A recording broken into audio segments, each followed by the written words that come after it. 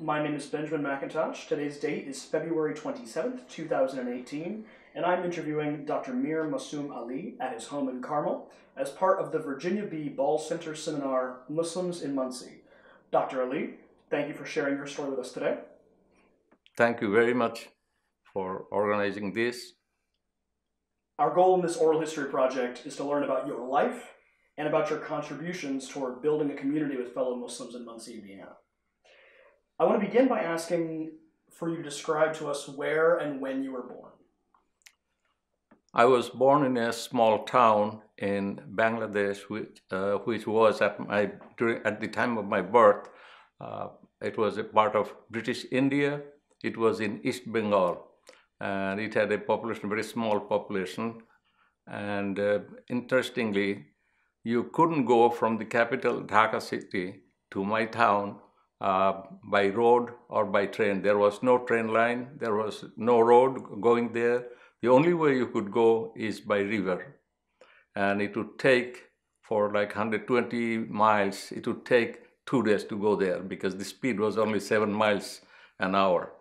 So it was kind of remote. But when I grew up there, I didn't realize it was that remote because I was only living there and we were very close to the sea. And so it was a different place now. It is not, after 60, 70 years, it has completely changed. Now, I was born, you can say that, in a kind of a middle-class family. My father was a lawyer there. He went to school when most of the people even didn't know what school was. It was in the very early 1900s. And then he became a lawyer, and he was also a politician. My mother, in those days, Muslim women even wouldn't go to school. But my mother had some education in school, but didn't finish high school. But she was kind of street smart. She knew everything that was happening around and over the world. And she was a great advocate of education, especially for female education. She sent my sisters to Dhaka. You can realize how difficult it was in those days to go to Dhaka for college and university education. And there was a lot of taboo in those days for women to go to, college and university. So it was, my family's main goal was to, provide higher education for their children. And they had 8 children, 4 sons, 4 daughters. And I am the 4th among the group and 2nd among the sons. Now, the growing up was very different than what it is now. I grew up in a predominantly Hindu family. Hindus had, they were more oriented towards Western education. But in those days, the Muslims, especially those conservative Muslims, they would even ban Western education. So usually the Muslim students would go to religious schools and things like that. But there were Muslim people who made sure that people also go to regular schools, to Western schools. And so my father, when he went, that was unknown. My school was built, I think, 1857 during the Queen Victoria's Jubilee celebration. And it was called Portugalli Jubilee High English School. And he went there.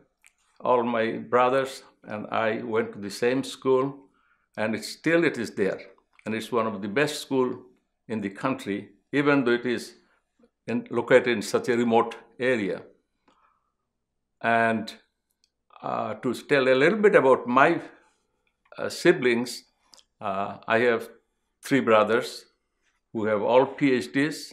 I had my PhD, so they were very successful, having all the 4 sons having PhDs. That was their dream. My sisters went through universities, etc. They had their masters, bachelors. My oldest one couldn't finish high school because she was married young. And now we have a big family with hundreds of nephews, nieces, grandchildren here and there, and they're all very, very, successful in life. So anything else that I can remember is when I grew up, there were a lot of, Europeans and, nearby in another town who were there to preach Christianity, and then there were Hindu culture. Ours is really a mixture of everything. So we grew up. My father, he was a very religious man, but very secular. His outlook was completely very broad, and he wanted to make sure that we don't judge people by the religion or color, and we still have that values in us, and so do my children. And in those days, while there was racial tension and this, and not racial, religious tension, and also British ruled us by divide and rule policy, and their division was by religion. So there was, very severe religious conflicts, and I remember a couple of things I would mention about my, childhood. I remember very vividly the Second World War, and all the armed soldiers from America and Britain, they were in my town. There was worship and so on and so forth. So that memory, I still have that memory, kind of fixed in my mind. The other thing was the 1947, the big riot in Bengal, where hundreds of thousands of Muslims and Hindus were killed. And I remember how difficult time it was. There was, in one sense, people were very happy that they got their independence from the British, but then there was problem of this division. Now, my part, that East Bengal, became East Pakistan. And Pakistan was divided into two parts, East and West, separated by 1,000 miles of Indian territory. And really, there was no communication between these two groups. They are kind of ethnically different, their languages are different, everything is really different, except that most of us were Muslims. So one of the things that I have learned is that culture is really more important than religion, because religion really doesn't bind people. Otherwise, all the Muslim countries would have been one country, all the Christian countries would have been one country, and that's not. We are highly influenced by our own culture. So anything else that I might have forgotten, you might ask. So first of all, thank you for that wonderful answer. I do want to go back, though, and talk a little bit about your parents. Can you tell me what their names were? Yes, my father's name was Mir Masoom Ali. And your mother? Her name was Azifa Khatun, but then Azifa Ali. Usually, our wives do not take their husbands' names. That's the usual practice. Now we have changed, we take the last name. And you mentioned that your mother was very influential in your life, yes, and especially your sisters' lives, because she was such a strong proponent for women's education. Mm-hmm. Can you tell me a little bit more about your relationship with your mother? It was very good. He was one of the strictest persons I have learned in my whole life, seen in my whole life. She was always there to see that we are studying. That was their goal. We couldn't mix with every kid. He would scrutinize, really, screen out, said, you cannot be with that boy, you cannot be with that boy, because in those days were different. And so she was, but very strict. I was kind of a naughty boy, really. I was not like my other brothers and sisters. I did a lot of mischief in the house, but my mother was really very strict. But then he was very lovable. I still miss her. I mean, she was very lovable, and she uh, she had told she had foresight. I do not know if this is the appropriate place to tell, but I tell you something. We all of us, except two sisters, are in either U.S. or Canada. So my mother used to tell, when she was old, and he said, "Why you kids are, away from home? You have the highest education. You have already very good jobs back home. You don't need money. You don't need anything. Why you are so far away? It is never so good to be a second-class citizen." That's what her version was. And he said there would be a day. And we would tell, well, no, that's a very liberal country, very democratic, and this and that. And my mother would say, well, there would be a day when you might worry about your kids. And might be she was right at that time. You mentioned that growing up, there was a lot of religious diversity. Can you tell me a little bit about your relationship with your friends or neighbors that may have been Hindu? Did you participate with any practices with them, or? Well, everything in Hinduism I see, most of the things are very cultural. It's like their even belief in God and everything, is different from ours. Ours is more organized and things like that. But when we were kids, we really didn't look at each other as a Muslim or Christian or Hindu, nothing like that. Now, during our Eid, the Hindu friends, they would come and eat our house, they would share our joys. During their pujas, which is their, festivals, we would join them, we would celebrate with them. So we didn't feel anything, but to make it clear, it was not always among the older people, they might have had some problems because the religion was the issue which divided the country. But I never felt when I grew up that he's Hindu or Muslim or Christian. I never. Speaking of divisions, you mentioned partition, and I'm curious to know how that may have impacted your family directly in any way. Not my family as such, because we didn't have to move out. Our part of the area was part of Pakistan, so we didn't have to move. But it affected the Hindus who had to move to West Bengal. So we were not really directly affected, except that I lost most of my friends in high school who moved to India. And we were left with only a handful of few Muslim students who were with us. So that was very sad. I still miss many of them. Can you tell me a little bit more about your experience in high school? Well, let me also tell you, the high school, when I say high school, it's a little different from here. I didn't go, first of all, I didn't go to kindergarten or first grade or second grade, because there was no place to go except some religious schools where my parents didn't want us to go. So we'd have private tutors at home, taught us English and mathematics and few things, and then we were admitted to the third grade in that high school. That high school had from grade 3 to grade 10. And at the end of the 10th year, you take a final exam, which is the same exam given all over the country. You have to pass that to go to a 2-year college.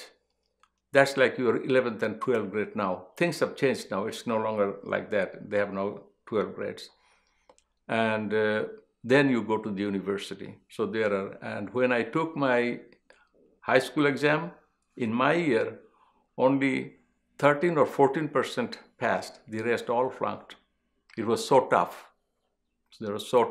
And there were not too many colleges. There was only one university. So there must be also a practical reason to fail so many. But now it is not. Now possibly 90% pass, 95% pass, something like that.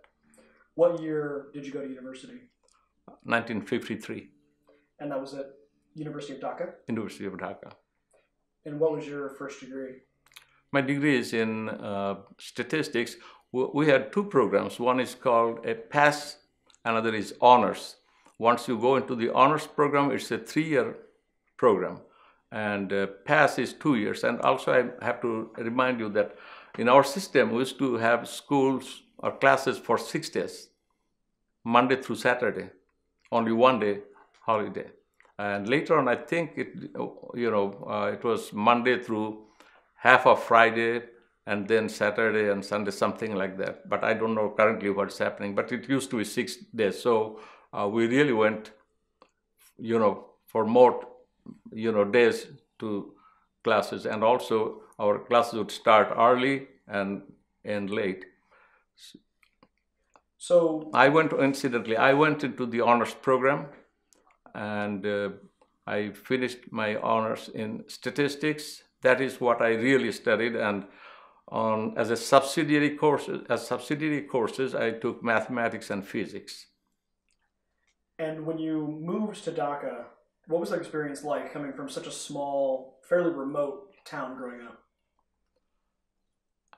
Well, I was a little bit different. I told you I was kind of mischievous. I was highly social, so it didn't take me too long to get into the whole act. But I went to Dhaka many times. Even though I lived there, I went there many times with my family, for lot of occasions. So I was familiar with that. The only thing was I went to Dhaka when I was in college.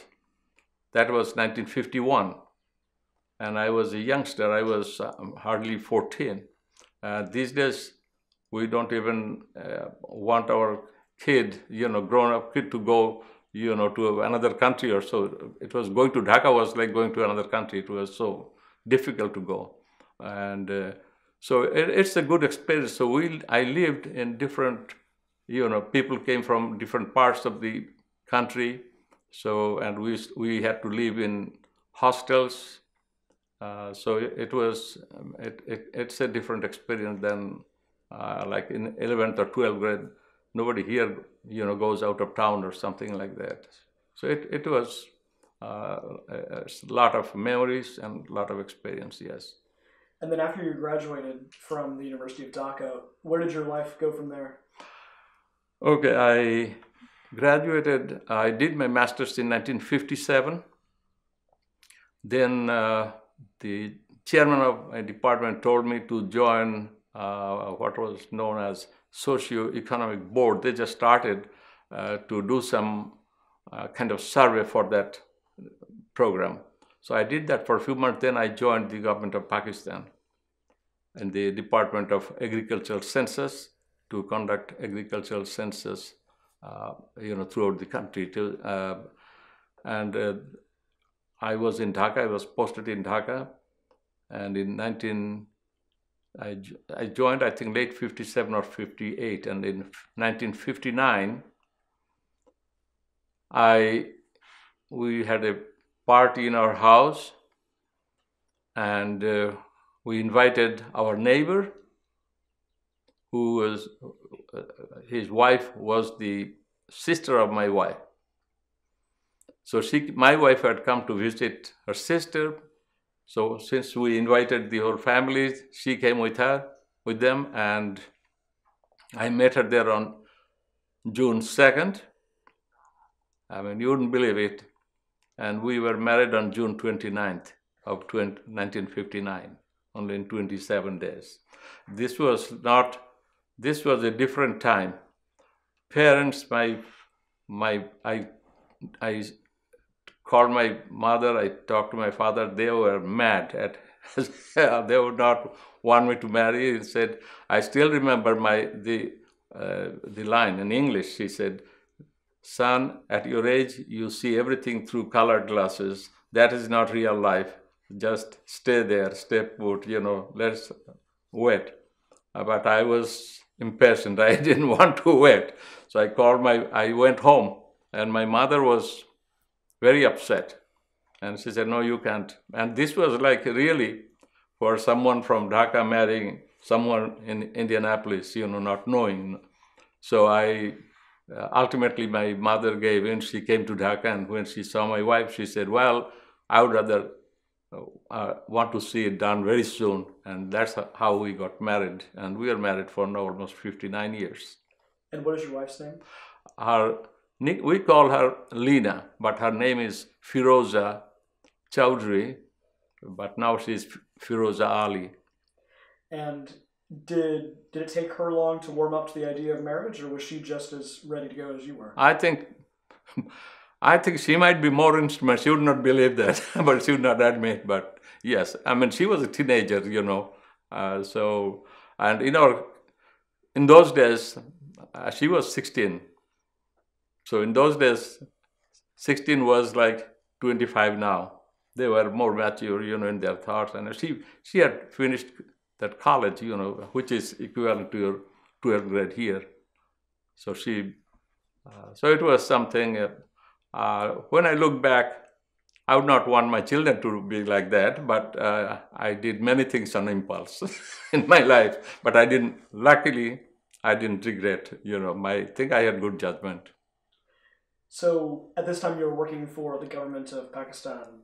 Yes. Correct. And how long did you work for the government of Pakistan? Okay, then I was transferred to Karachi, which was the capital at that time. And my time frame might be mixed up, but I was there for might be 2 years, and then I was transferred to Lahore, where the Agricultural Census Data Processing Center was located. So I worked there, might be for a year and a half. Then I moved. I was transferred to Rawalpindi. At that time, Islamabad was not built. So from Rawalpindi, I was transferred back to Karachi. And really, one of the very senior officers in that office, it's known as Public Service Commission, which is different from here. They're the one who, appoints all the government employees and this and that, civil servants, foreign, who are in foreign service and so on and so forth. So there was one senior official who always kind of told me, "Why don't you go for your PhD? Why don't you go for your PhD?" And he knew that my older brother had a PhD from Canada, and he's a professor there. So he was telling me every time he sees me, he says, "Did you apply? Did you do this?" So that was something really triggered that thought in my mind. And so I applied, and my wife really kind of supported the idea. So that's how I came to Canada, to Toronto, on leave from the government, leave of absence. And I left my family in Karachi just to see if after 10 years I'm ready to go back to school. So I went there in 1956. I finished my second master's in 1957. I lost a lot of weight because I had to study very, very hard. I forgot a lot of things. And then I took the, comprehensive for PhD. I started in 1967 and I finished in 1969. And my wife joined me in 1967 with 3 daughters. And when we left, we had our son. So we had 4 children by 1969. When you left? Left for Muncie. And what influenced your decision to come to Muncie? Okay, that's possibly a very unique story in my life. I just never thought of coming to USA. I had no idea that. I never studied there. I never had any friends in USA. I didn't have any relative in USA. So I was sitting in my, I was a kind of a graduate student who finished his PhD, waiting for the final defense. And I was sitting talking to some other graduate students. All of a sudden there was a call. And the person on the other side said, "This is Dr. McKinney. I'm calling from Ball State University." I never heard in my whole life where Ball State or... And I said, "What about?" He said, "Well, we would like to hire you as a as an assistant professor in our department to teach statistics. I said, but I didn't apply. I don't know. Is it meant for my older brother who is a statistician? So he said, no, no, no, it's for you. I don't know how he found my name through, might be some reference or something, because in those days it was very hard to bring people to Muncie. So the story is, I did not even pronounce it. He didn't say Muncie, he said Ball State. Then he sent me something, you know, and I used to pronounce it as Muncie, not knowing that it is how to pronounce. And I didn't want to come. I had no intention to be an academician because I was in the government for a long time and I was thinking of going back. But he was insisting, and my older brother who was in Canada, he said, well, these guys are so serious, don't, just give a thought and might be you go and see.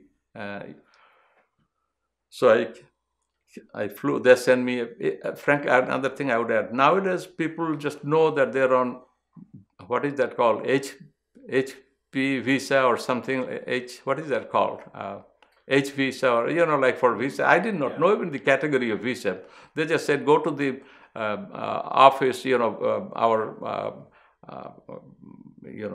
embassy or, you know, consular office in Toronto on University Avenue or someplace and pick up the visa. They will go with your passport, they will give you a stamp. That's how it was. So I, you know, when they called, I wouldn't come, but then they were calling, and then they said that even he talked about salary and this and that, nothing was, but my brother said, just go and see how it is. Without seeing, you don't send. So I was flying to Muncie. They had an airport in Muncie. They still have that, but there was flights from Chicago. I had no idea how big, how small town Muncie is. You didn't have GPS or anything in those days. I didn't know anything about this. I only figured out when I came to Chicago. When I came to Chicago, I flew from Toronto to Chicago, and then I said, well, I had to go downstairs, and then I had to walk to a small plane, and I was the only person flying from Chicago to Muncie. It was, might be a 10-seater, you know. I was worried to fly that plane, and it landed in a cornfield in Muncie. One of the graduate students went there to pick me up and put me in the student center. I really literally had tears in my eyes. My wife called me and said, how do you? I said, I'm coming back as soon as possible. I don't know how people live here. There is nothing here. So that was my first impression. And then, you know, my wife said, well, if you don't like, just come back. They said, but then I went to the department. There was no interview. It was whether I like it or not. It was just the other way. And I didn't have to give a talk or anything. They showed me here. They took me to the downtown because there was no mall or anything. Then they took me to, there was one Indian professor. I still remember they took me to his house. And when I saw him mowing the lawn, I said, if that is the life, I'm not coming. It would be very difficult for me. But then, to make it short, they talked into it, and my brother said, just, you know, they're offering you a salary, I think, you know, you should take it and see for a year. You have still leave of absence. So I came, I said, well, I'll stay here. So I came in 1969, and the rest is, as they say, history. I'm still here in a sense. Now, your wife was still in Toronto, at the University of Toronto, when you came first to Muncie? Or? The first time, yes. And so how long was it before she joined you in Muncie? Oh, when I came, I mean, this happened in late July, and then they have to go through all these formalities, and we came together. We actually, my older brother, you know, he drove from London, Ontario to Muncie. We arrived at about 2 o'clock in the morning, only to find they had rented a house for me, only to find there is no electricity, no water. They had all, you know, disconnected. And it was a weekend. So, lucky for us, our neighbor, he brought a, you know, kind of a connection from his house, water and electric, you know, some so that we could at least survive for a day or so. So that's how it was. But my wife came with me, yes. And so when you first came to Muncie, what was what were other impressions you had of it? I mean, there was no road from Muncie to Indianapolis at the time. Well, there was, but I did not know. I could not drive a car because I couldn't get a license. You had to wait 6 months before you can get a driver's license. That was the rule those days. So how did you get around in those early days?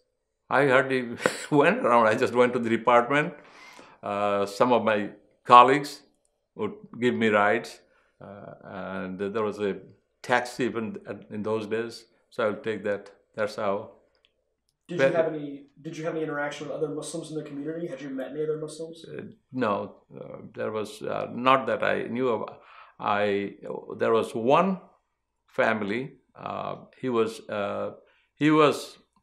from Pakistan. His wife was from the United States. She was also a faculty at Ball State, but I did not know at that time, who he was. Not in the first year or so, because I did, I mean, Muslim was not in my mind at the time. I came as a Pakistani, that's what I was thinking, and I didn't even expect any Muslim to be there looking at the city, at that time. Were you nervous about identifying as a Muslim when you first came to Canada and the United States? No, not at all. I mean, as I said, I didn't think about Muslim or Islam or anything, because I also lived while I was with the government of Pakistan. I was in Italy, in Rome, I was in London, England, I lived in Karachi, etc., all different places, so I was used to living among people of other, nationality, race, color, so it didn't bother me. Can you, or were there any cultural differences that were particularly difficult for you when you arrived in the West to Canada? Not really. I grew up in a very different, it may not be the same for others, but I grew up in a very different atmosphere, So it was, nothing was really kind of strange for me or difficult for me, and I was aware of the differences, but I never really felt anything like that. I mean, I lived in a neighborhood, everybody white. I didn't look at them as white or anything, because I don't see my color. I mean, you understand what I mean? So it is not the color, religion, these were not in my mind. I would mostly identify myself as a faculty at Ball State. That was my identity. How did your practice of Islam change from when you were living in Dhaka or your hometown versus when you came to both Canada and the United States? Yes. Well, when I lived in Dhaka, actually in 1947, my country was, India was partitioned. I lived in Muslim majority, 95%, 96% Muslims. So religion was never in our mind, because we're all Muslims. I don't think anyone here in America, he always thinks about himself as a Christian. I don't know. I mean, it's not always in his mind that, I'm going there, is there a Christian? I don't know. I never had that feeling. So really, when I grew up or when I came to the West, that was not in my mind. I never identified. But practicing Islam, when you're young, I mean, I was born Muslim, I'm still a Muslim, but you don't do a lot of things. Like even Christians don't all go to church, but they're Christians, you understand. So when you're young, you don't do many things. But when you grow older, then you get into religion, if you believe in religion. And it was a sense of, in Canada, I had no time to think about religion. I finished my master's in 1 year, PhD in 2 years. So it's just work. But when I came here, then I thought my initial goal was to make my children, who were really very small at the time, to make them familiar with the Islam, with the religion, their father, their parents, their grandparents, practice, so that they know where we come from. So that was the reason why I thought that if we have a place, they will know more about the religion, and of course, there will be a place for us to, pray or perform fasting or celebrate Eid, things like that. So that was my really reason at that time, not to build a community, but it was formed gradually. If possibly I would not have established at that time, somebody would have done it later. But this was, and they have really, so far as my children are concerned, they hardly know anything about my culture except when we went home for a couple of, for a month or so, but not too often we went. And now the children have a different feeling because they are growing among Muslims, so my children grew up very differently from those who are growing up now in Carmel or in Fishers. They see a lot of Muslims, a lot of Muslims. There was nothing at that time. Can you describe for me the first few people that you reached out to start building this community of Muslims in Muncie? Really, it was the international students. It was the international students who heard that I was, Muslim faculty, and I was thinking of finding a place for praying and etc. So they came to me and they asked if we should build something, we should have something. So we thought about it, and that's when we talked to the university, and the university allowed us to pray in the student center. That's how it started, really. It was really the students.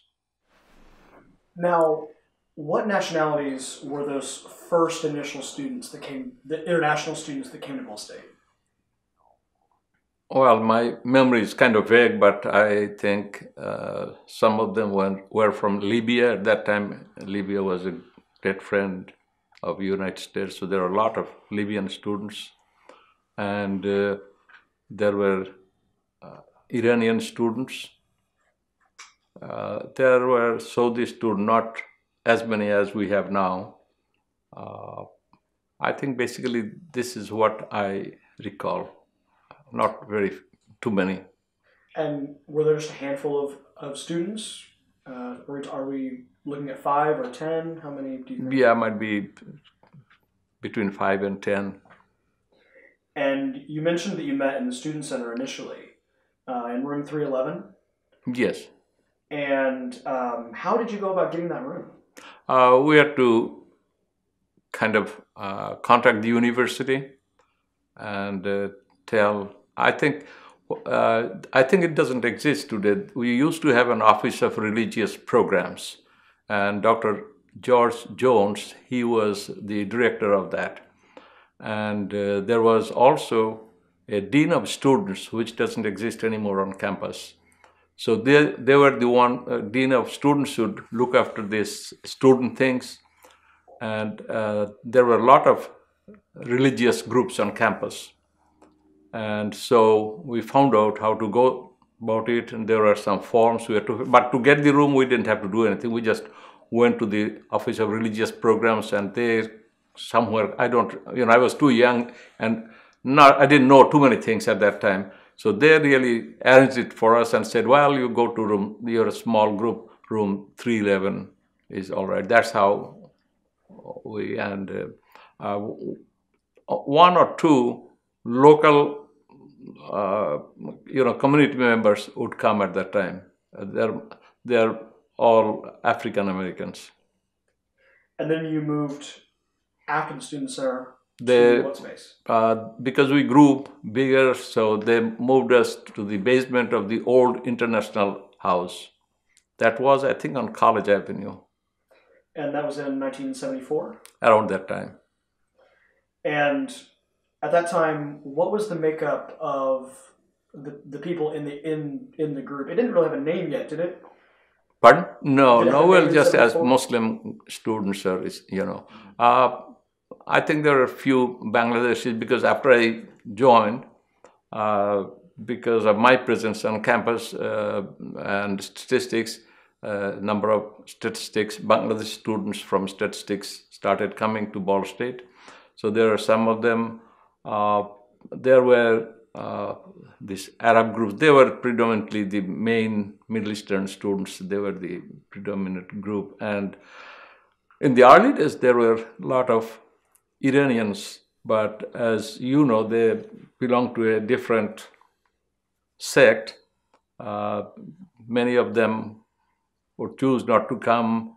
Some of them would come, and many of them really didn't, really go to any mosque or anything. And among the African Americans, they used to belong, those who came to Sunni Islam, they were part of the, what is it called, Nation of Islam, Farrakhan's, and I believe it was in 1966 or 67, they all went, a lot of African Americans went to Chicago and changed their affiliation from Nation of Islam to real, Sunni Islam. And Aamir, Shabazz, his name was different when I first came, I forgot, but he was one of them, and the other one was Rashid. I don't remember. Is he also Shabazz? Rashid Shabazz. These are the two who regularly came to the mosque. So this was a small group. Now, I'd like to mention something. I have the files, I have the papers. I can, if you want, I can give you for record. I could remember only about 12 or 13, Muslim students. But from the university, they used to, in those days, print out a list of students who belong to different faiths. So among those who indicated Islam as their faith, there was a list of 57 names. It has 57 names. I now found out just a couple of days ago in my files. But they didn't possibly come to mosque, or they didn't care, young people. So I did not really know that. Mostly like 12 or 13, 14 people, And Amir Shabazz and Rashid Shabazz, they both joined the community when you were still in the International House, correct? Yes, they used to come to prayer. And then in 1975, you decided to make this an actual organization, correct? Yeah. First we started as Ball State University Islamic Association, not knowing anything. I was new here, and I just said, well, what should I call? So we called it Ball State University Islamic Association, and that's how it is. It was listed officially somewhere. But then some of the students, I was really naive about these things. I did not know much because I didn't live here before. I didn't go to school here before, so I had no idea about US at that time. So some students approached me and said, how about becoming a part of MSA? And I said, what is MSA? He said, Muslim Student Association.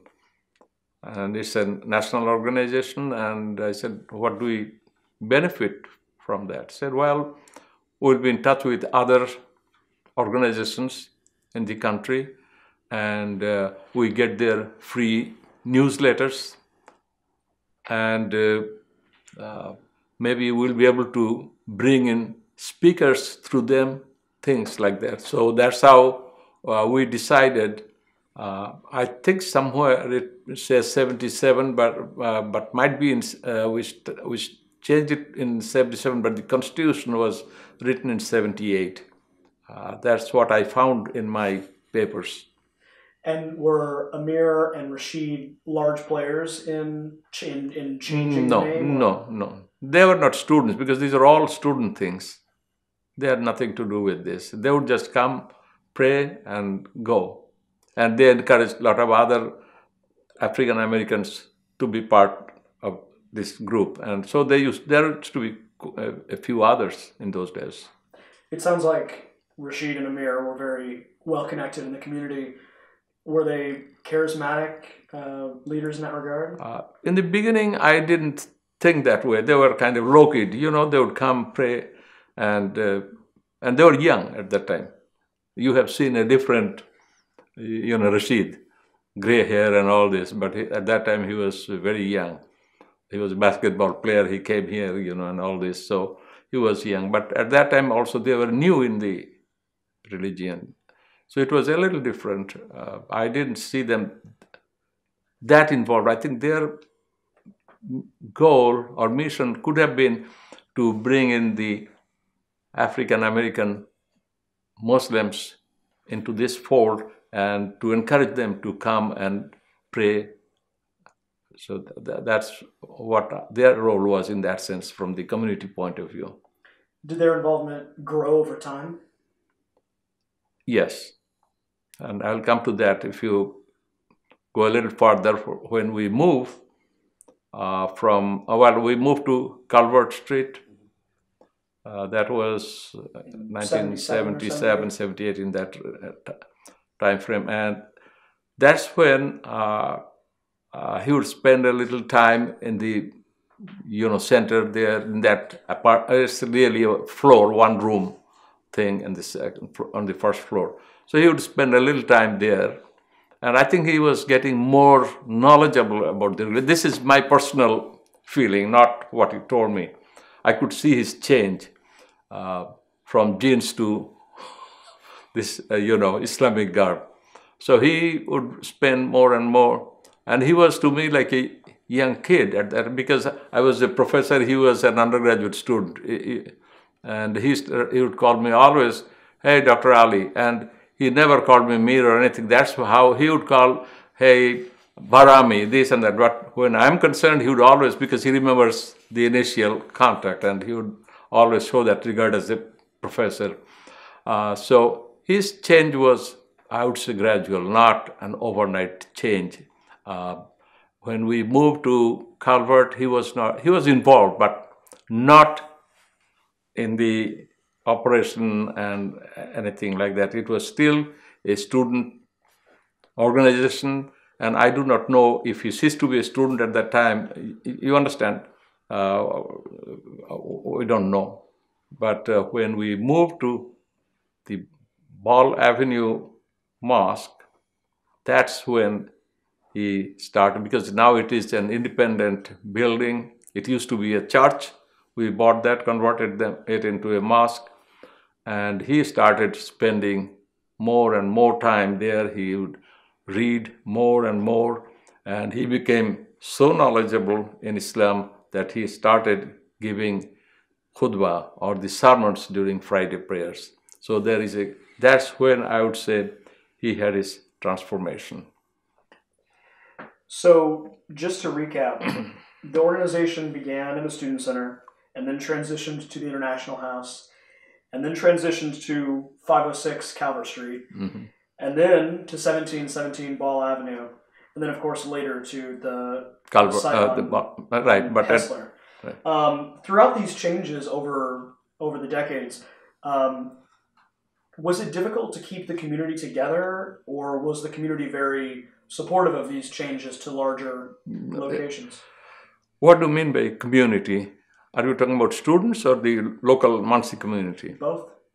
Students had no problem, but Muncie community was never involved in this. It is the student group. The Constitution dictated electing students in different positions and the faculty advisor. So it was always the student group who would control the regular activities, you know. They would only come almost like a guest, you know, and pray. So to answer your question further, if, you know, how he got involved, how this change took place. When I was the faculty advisor for a number of years, then I think in 1981 or 82, I decided not to be a faculty advisor anymore because I was busy with my research, teaching, and this and that. And there were quite a number of other Muslim faculty by now on campus. And even the Constitution doesn't dictate that a faculty advisor has to be a Muslim. It could be anyone. So I said that it's time for somebody else. And so there were different people who served as faculty advisors. Then I became a faculty advisor again around 1987. And I figured out at that time, we became quite big at that time, the local non-Ball State group and also in the surrounding area. And this was at the Ball Avenue? Avenue. And I felt there was some conflict between the students and the local group in the administration of the mosque, not with prayers or anything. And so I thought what we could do, what kind of solution we can find. Then I decided, I felt that the mosque is a community thing, and MSA is a Ball State thing. Let us not mix it together. And now there is a lot of people in the community. The mosque has to be taken care of by the local people. Students come for a year, 2, 3, then they leave. So we have to make the decision as a community.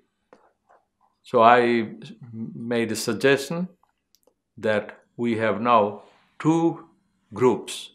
One student group, the other one is the Islamic Center group. We call it, we gave a new name, Muncie Islamic Center, where the community would be part of the members, part of the responsibility would go to the community, and there would be also student representation on that since they come to this mosque. That's when, and we decided that the student MSA would do their usual activities, what they used to do, except the mosque in the sense that most of the things like if, paying the bills, this group should take. Another thing was I felt we were responsible as, this MSA was responsible for everything to Ball State. We had to make sure we have filled the, tax forms, that, electric bill, anything, So it's a hassle. Now, if this hassle goes to the local group, then students don't have to worry about all this. So that's when I think we decided to become 2 groups, and that's when, to answer your earlier question, Aamir got very involved when it became a, Islamic Center. Then it doesn't have a student label, and he became very, very involved with the mosque, and he would spend time there, and that's where I first saw him in the, kind of Arab or Muslim garb and things like that. As a matter of fact, I went for Hajj, and he said, when you go there, Dr. Ali, from Makkah or Medina, you buy one of those dresses for me, and especially black, not white. So I had bought and brought for him. That's when I think he transformed, and I think he became very, very knowledgeable in Islam. He really spent lots and lots of time studying, and he could speak freely. He could give these sermons very freely, and if I may add, he didn't have any fear to open his mouth. We would sometimes control things, because he was a community leader, he was an activist, so he could say anything. So he was very forceful, and really he was a very strong spokesperson for the Islamic group in Muncie community. He has a lot of contribution if you talk about building the community. He had some, he comes from a different background. Initially, he didn't realize that. He would think that all, the students who are coming here possibly come from the same background or anything. So he had a little, but then he realized, he understood, and he mended things, and he was loved by everyone. And I will finish this about him with a couple of remarks, how he became president of MSA, of the Islamic Center. So we were having an election. Everybody was, well, because Aamir was also very vocal, very opinionated. So there was a group who really love him. There was a group who would not. And that's always the case. So there was election. Usually we had election. No election, it is by acclamation, Nobody wants to be, take this kind of responsibility. So usually we have a person and everybody says, aye, it's done. But then one faculty who was from Bangladesh, he was nominated for that. And before we could say aye, some other person I think he told me later, jokingly, he said, he was in the other room, he just walked in and he said, I nominated Aamir. And then we had to vote, because it is no longer acclamation, whether he was serious or not. So we voted, and he won with, majority of the votes, overwhelmingly. So that's how he started his role as an advisor, and that gave him the impetus to work hard. And do you remember what year that was? Pardon? Do you know what year that was that he became president? Okay, we had, when did we move to 78? In the 80s somewhere, 80, when we moved to Hessler, 2007. So it could be 2000, 1999, 1998, around that time. I cannot really, I have to check. And you mentioned that he was very opinionated, and some people liked him and some people didn't. At that time, when he was young. What were those issues that really divided people that he felt passionate about? Well, again, these are from my recollection, my impression. Impressions are not facts.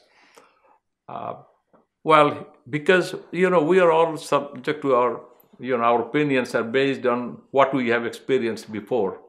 So he would look at things, even what his students did, from his perspective. You understand? And he was very concerned, very aware of his roots, of his, if I may use the term, blackness. And I still clearly remember, he was giving sermons. He said, you people are so, I do not know if I should say this, but he told that your children, they would marry whites but not blacks. So that's an opinionated, and that would divide, but then he realized that it was not right to, because he told this, I understood from where he comes, but some other people listening might not have understood that.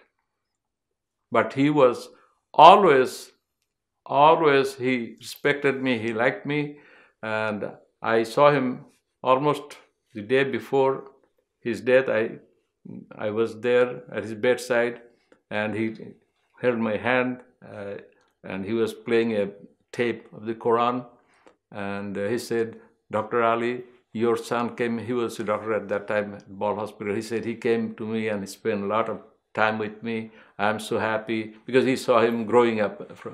And so he had a lot of respect for me. That's why I hesitated to make these comments, but this is something, you should know for historical reason, But he was always a very nice person. I liked him, and our friendship, lasted for the rest of his life. He visited our house during Eid and all these places. We'd always have him at our house. I would have Rashid at our house. And were other members like Rashid also concerned about the racial tensions within the mosque? He was a low-key person. He never gave a khutbah. He would give Jadan, which is the call of prayer. But he would be just a nice person. He didn't take the leadership role. Rashid, you mean? Rashid. Did these tensions cause any divide within the community? No. They knew. They would say, "Oh, that is Aamir," like that, And around this time, what was if you could guess, what was the racial percentages, I suppose? Were there more African Americans versus other international? No, the African Americans were always fewer in number. There are not too many who'd come, And were there more local community members versus students, or was it more 50-50? I think at that time there is always, I think, more students than. Still, there are not too many, Muslim faculty or doctors there, So when the community was trying to purchase the house at 1717 Ball Avenue, was it primarily students who footed the bill, or? I have to answer this question this way, both this purchase and the other purchase. As you see, I have never taken any role as a president. I never wanted to be a president of anything. I was a faculty advisor. I always wanted to work in the back rather than because I know my strength, I know my weakness. I wouldn't be able to handle if there is a dispute or something. I can't, my nature would not allow me. So I never wanted to be that. So when this property at 1717 was bought, I even didn't know. So I just found out later that a property was bought because it was a different group at that time. Who purchased it? How did you find Whoever purchased, I do not want to name. I mean, the group purchased, but there were different people at that time, So I had no idea how this property was purchased, who purchased. The only thing I heard was, local. We always contributed a little money for mosque, and they raised funds outside or from outside, that's all. But I have not seen the papers or anything, nothing. I just go there to pray. But I was kind of upset, obviously. But that's the story behind, that purchase. I don't know. You say you were upset. Were you upset that no one told you beforehand? Or yes. Okay. Yes, but that was not right.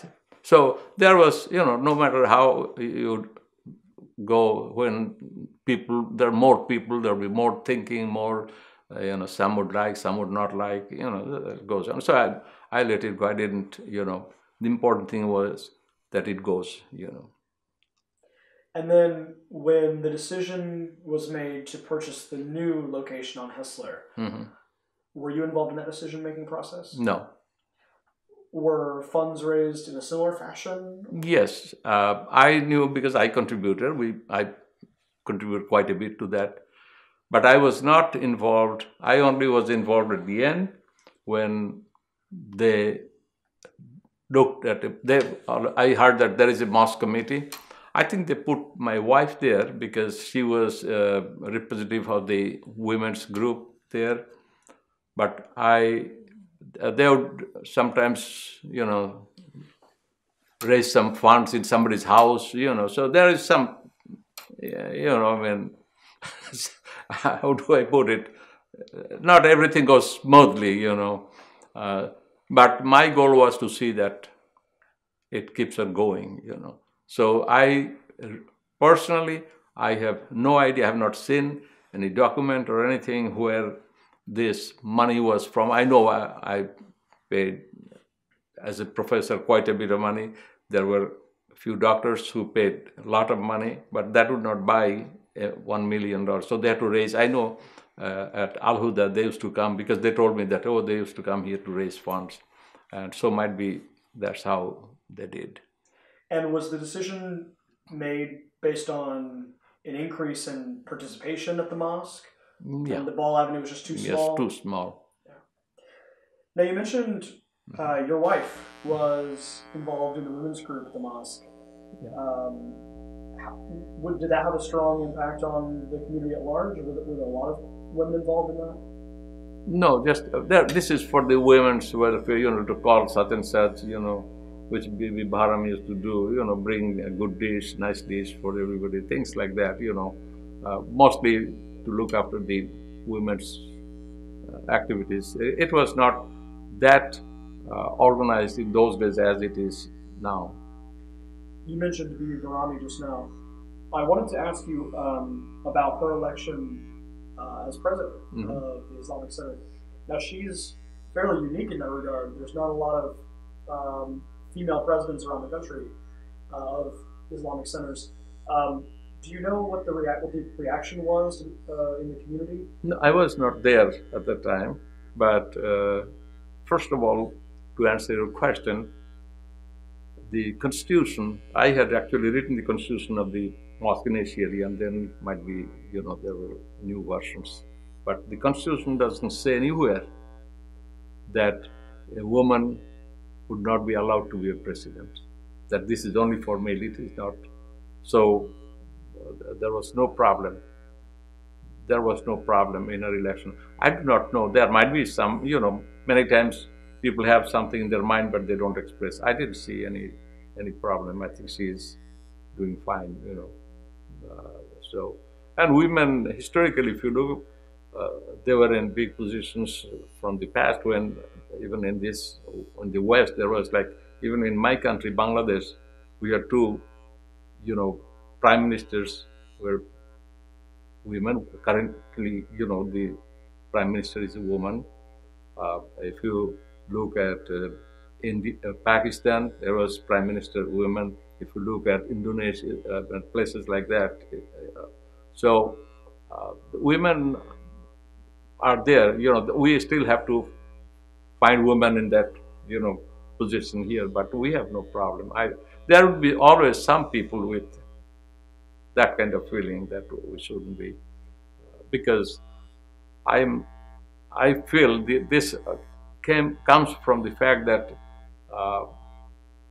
like in Christianity, in some form of Christianity, a woman would not be able to be, what do you call it, pope, or in Catholic, or priest, something like that. In the same way, a woman cannot lead a prayer. The man. So from that point of view, some people feel that men should be the leader. But that's my very few. And with more education, people mind this change. I don't think she got any opposition. I never heard she was doing okay. I want to ask you about the practices in the mosque and the decisions behind a few of them. For instance, how did the early community decide when to observe Ramadan? Okay. I think when it was very early in the, in this establishment of the Islamic community, I don't think we had problem. Fewer the people, less is the problem. So we just would get news from a student or somewhere that that's the day Eid is going to be celebrated, because our religious things are all based on lunar calendars. And especially for the Eid after Ramadan, you have to see, someone has to see the actual moon and have to vouch that he has seen, he has witnessed this. So some feel that, well, we live in a modern time. We can actually tell that the moon is up now. We don't have to go in the, snow or something, and watch. So there is always difference in opinions.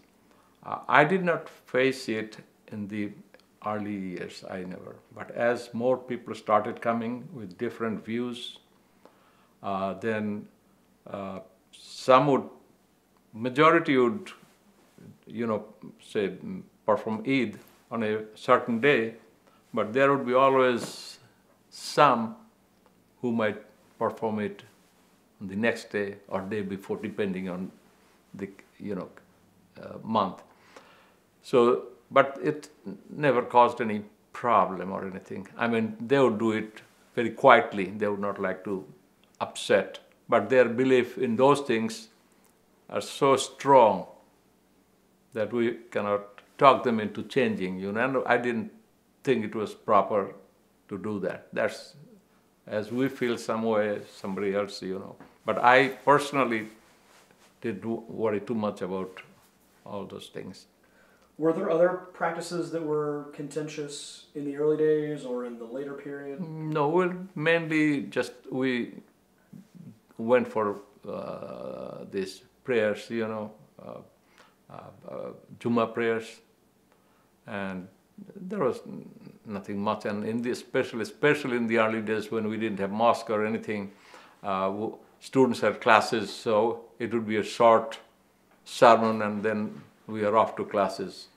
So really there was no problems, no difficulties.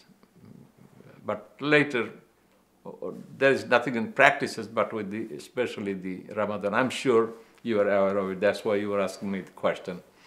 Yes, there is always a difference. Even in our countries, there is one group, they would go by Saudi Arabia, another group who would go by, their own thinking that, well, it says, it should be today, and they would do it today, things like that. So it's a common thing, nothing new to this group.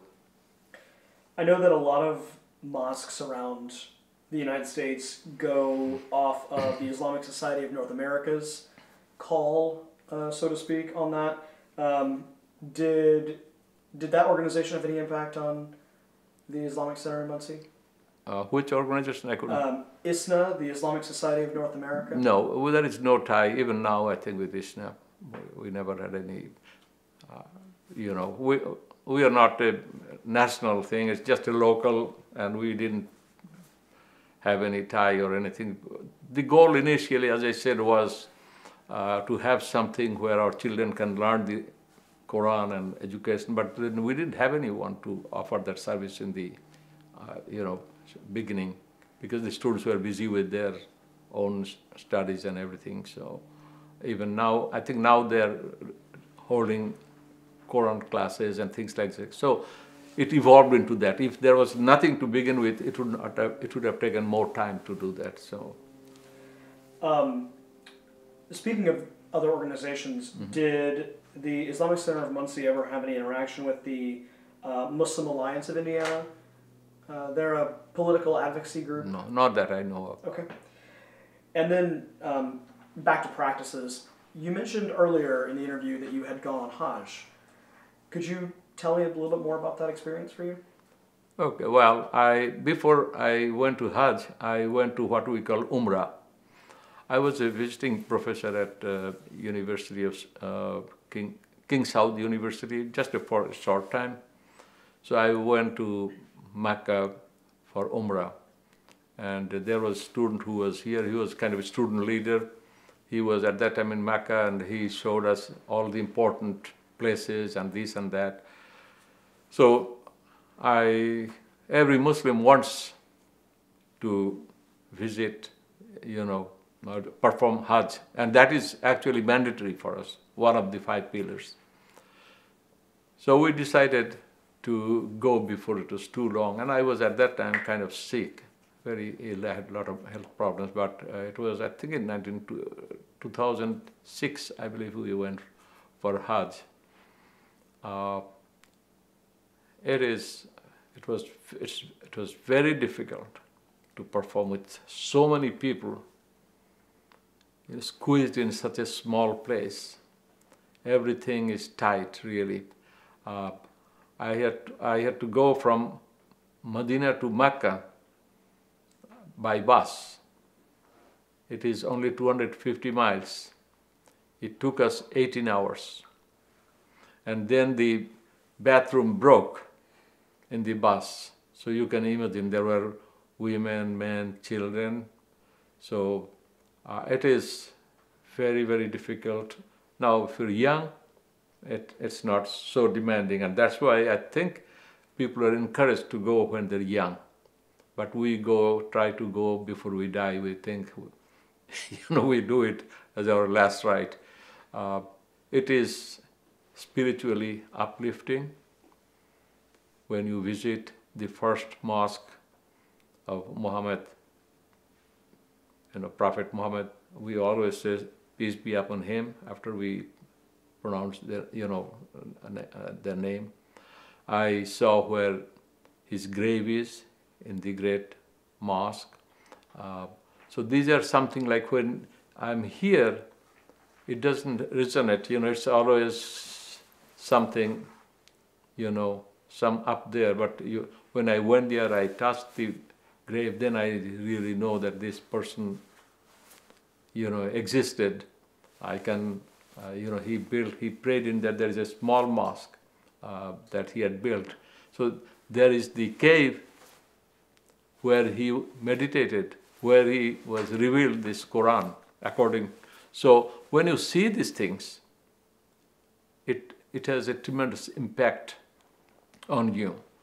Just like, when Jews go to, Israel and touch the wall, or it is something for them. It is the same way every time. As a matter of fact, that whole area, you go there, it really brings in something, spiritually. So it was physically very difficult, but we had some young Bangladeshi people with us who went for Hajj, who took care of me. I didn't have to stay in the line to get the food, especially in Mina, where you stay in tents. These are not like that. It's a very good tents, they're permanent tents, And so they helped me a lot. There is a place where you have to throw stone, that is stoning the devil. And I did not go the first day. My wife said, don't go. And my wife was separated from, females are separated from males. So thanks God we had the cell phone so we could talk. So there were personal discomfort, except when I was in a hotel, 5-star hotel in Medina or in Makkah. That's different. But that performing that, we had to reach somewhere by such and such time and lie on the ground, sleep there. So these are some difficult tasks, but it is really very uplifting. And especially the going around the Kaaba. I mean, Kaaba is just an ordinary, like a block in a square. And but when you go there, the feeling is it's impossible to, describe. So it is very uplifting, and it would stay with us. My wife wants to go again because she thinks it was not enough. So it is, and you meet to me, I'm not a big religious scholar, but if there is any reason why this was made kind of, mandatory for able Muslims, is because of this diversity that you see there. You see people from all over the world, different languages, different dresses, different all kinds of things they are gathering there. People would go through many hardships. People would walk thousands of miles. People would take the boat and, ship, and it was very difficult. Now it is very easy. You go there, if you have money, you are in luxury, So I don't know, the effect is the same, but it's very, very rewarding experience. I would like to go there one more time at least before I die, if health permits. How would you characterize your personal practice of Islam today? It's a very personal question. I do as much as I can so far as the practicing, like, you have seen the praying. I cannot pray the way everybody prays. I pray in a chair because I cannot bend, I cannot, have problems. I have what we call vertigo. So I'm always in a chair for many years. To me, I have taught my children, beyond religion, the first thing is that they have to be good people. They have to help others. They have to be kind. They have to be loving. This is my religion. That's what I feel. Not do any backbiting, not be jealous, which we all are. We get from time to time, If, so these are the things I really believe to help people. If I give you an example how I feel. Once I was in Muncie and I went to a graduate student's house. He invited me for dinner and there was a girl there. And she said, I asked her, what do you, she said, well, I'm in physics department, I'm a graduate student. I said, do you have assistantship? She said, no. I said, then that's a lot of money out of state, who is paying? She said, I have a brother in San Francisco, he is supporting me. I said, that's a lot of money to support, and that is a lot of money before taxes, So I said, did you study any mathematics? He said, yes, I studied calculus in university in my BS. So I called our chairman from that house and I said, Don, I have a student here, she doesn't have any, and I think we have an assistantship unfilled because some students couldn't come. Do you think we can use her? He said, just send to me, I think we have no problem, we'll be able to. That's how, she didn't even ask. I just felt, I said, if I were her, what would have been my position, to have so much help from somebody else? So I just couldn't stop there. And this is what sometimes some of my friends, and then sometimes you have difficulties doing this. So sometimes my friends would tell, you try to help people, when they don't even ask for help. And that's why sometimes you are upset, So those are the things I think. And of course you do your religious thing, that's your personal thing. My belief in religion is, as I would tell, religion is a way of life. Whether it is Hinduism, Islam, Christianity, atheism, whatever it is, it doesn't matter. Each of us is responsible for our destiny. Either we believe in a destiny or not. So this is something for me to reconcile with my God. And I think, to me, if I have lived a life where I didn't do any major sins or things, I hurt people, I think I feel there would be a place for me in God's house. That's my faith. And I try to follow Islamic things as much as possible. I'm honest. I possibly don't, do everything that is, that should be, that's supposed to be done by every Muslim. And I'm sure if I ask many Muslims, they would be with me. It's difficult, but we try. Aside from clearly being a part of the Islamic Center of Muncie, were you involved in any other organizations when you were living in Muncie? Outside the campus? Sure. No, I was, I think the one I remember that was with Rotary, I was part of the Rotary Club in the beginning. No, I didn't do any, but I did a lot of work for the foreign students. Every time a student came from, say, Bangladesh or, that might be Korea or that, I would come to Indianapolis Airport, might be at 2 o'clock in the morning, doesn't matter. I will get them from the airport. They will stay with me for 3 days, 4 days, until they find a place either in Scheidler or in Anthony, we did this for a long time. And they would, then my wife would take them for, grocery and all these things. So that we provided, and irrespective of where they're from, we try to do. But mostly Bangladeshi students, they would know me and they would, write to me. But while in the university, my wife was involved, but I was not, except professionally, organizing conferences, this, that. But did you feel that the broader Muncie community was supportive of the Islamic Center throughout its history? Yes, if somebody had something in their mind, that they didn't express, but in general, I think they were supportive.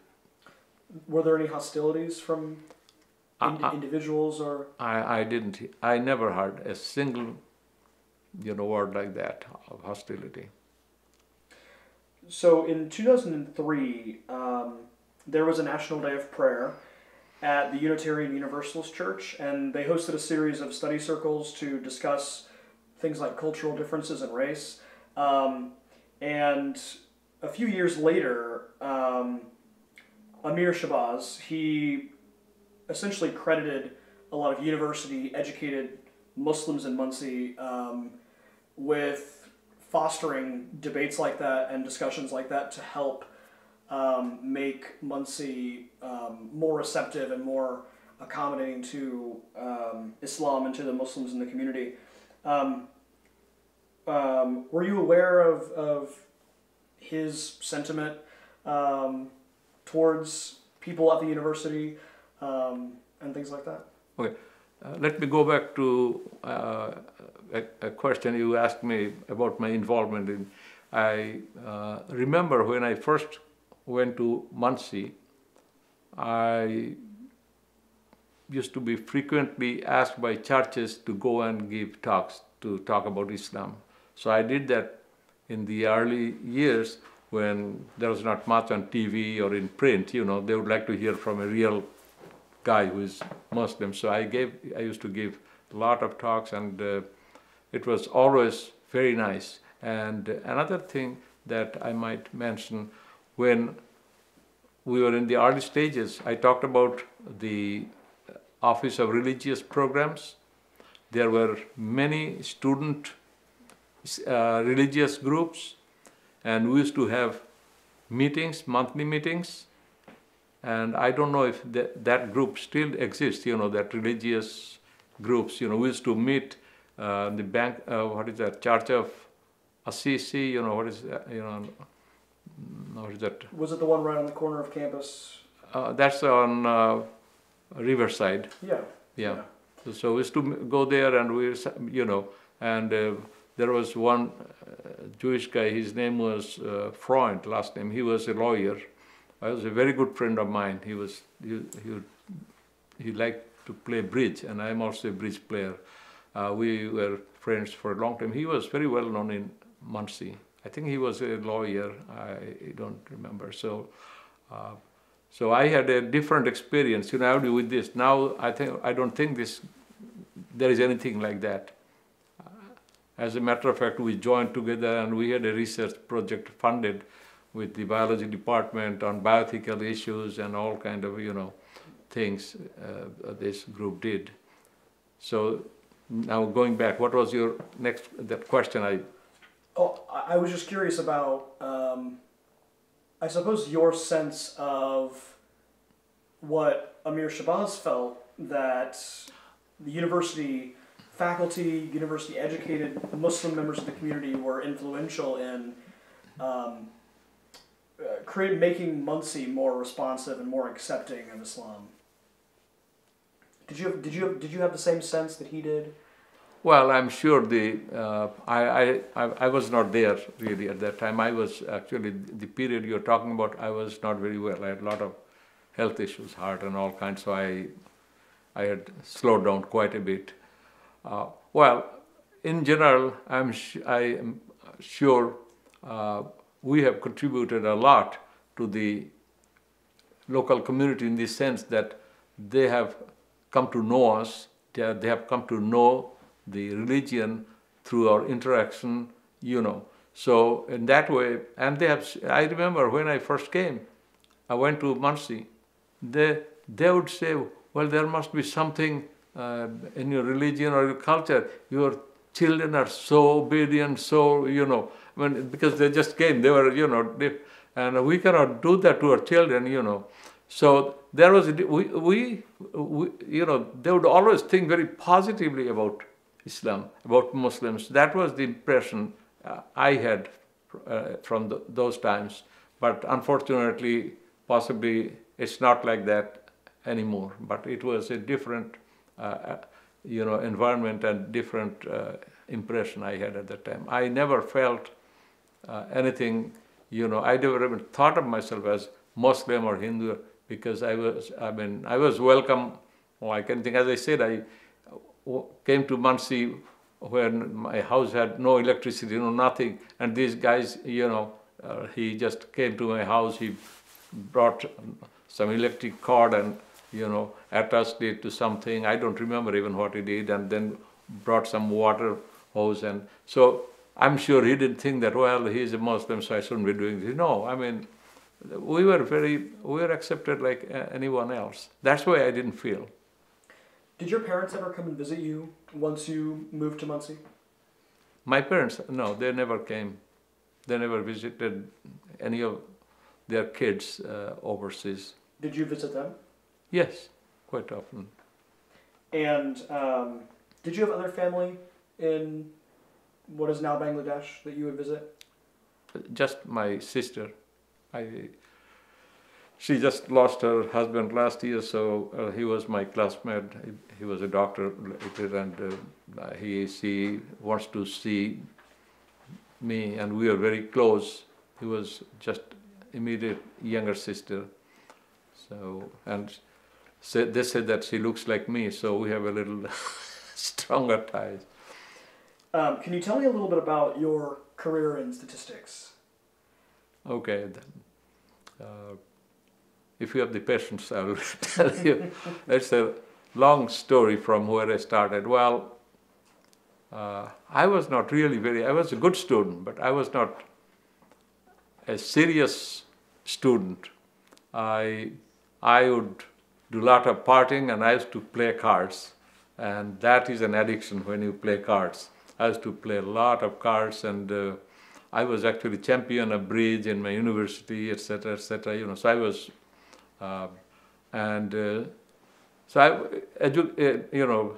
studying, etc., was not foremost in my mind. But anyway, I went into statistics. Many people thought statistics was new at that time. People didn't even hear what statistics is. So if I said that I'm studying statistics, they thought I'm studying statics. In mathematics, there was static and dynamics. So, and I did not even know what I will do with statistics. Anyway, I finished my education, then I was working, and I remember the day I finished my master's, I gave all my expensive books, they were all British books, I gave it to another student because I said, I'm never going to touch book again. I'm so tired about reading and studying. But I had something else in my fate when I got that call from Dr. McKinney, who is still alive, who is still in Muncie. And there must have been some reason that not knowing me, he called me and I didn't expect anything.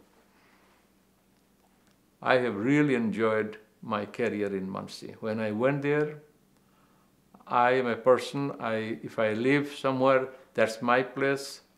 I didn't care whether the students were Christians, Muslims, Hindus, male, female, white, black, brown, doesn't matter. They are like my own children. I used to tell them that when I came in my older days, I used to tell that when I came here, you kids were like my brothers, sisters.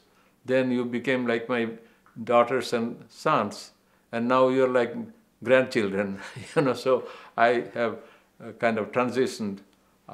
I work like anything, I would go early in the morning, I'll be home sometimes at midnight. I was hired to teach statistics, but for what I did not know.